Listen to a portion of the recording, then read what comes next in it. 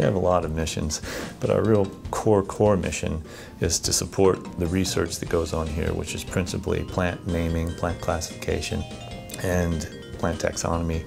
The library here, it's just wonderful. I mean, basically, if you're looking for something in plants and you don't find it here, it's very unlikely that you're going to find it somewhere else. We're associated with the nails that Christ had on the Extract cross. information from the books. So it doesn't have a binomial, that is, it's not identified with the genus and species epithet. Take the example Peru. We have about 500 medicinal plants we're working with, and descriptions of almost all of them are in 500-year-old colonial chronicles.